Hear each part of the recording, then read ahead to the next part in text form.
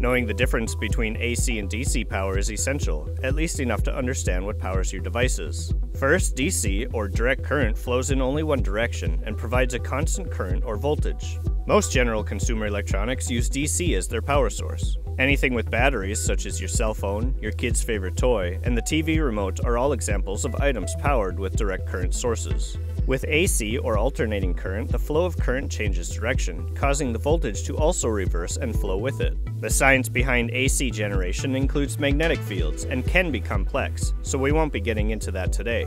AC is what powers your home and comes from your electrical outlets. Everything that plugs into an outlet runs on AC power. But how is that possible when cell phones run on DC? Rechargeable batteries are often charged using an AC to DC converter. Similarly, some devices require more power for longer periods than batteries can provide. In those cases, AC to DC converters are also used. While there's much more to learn, I hope this video can help you understand the difference between AC and DC. Want to watch more videos like this? Like and subscribe.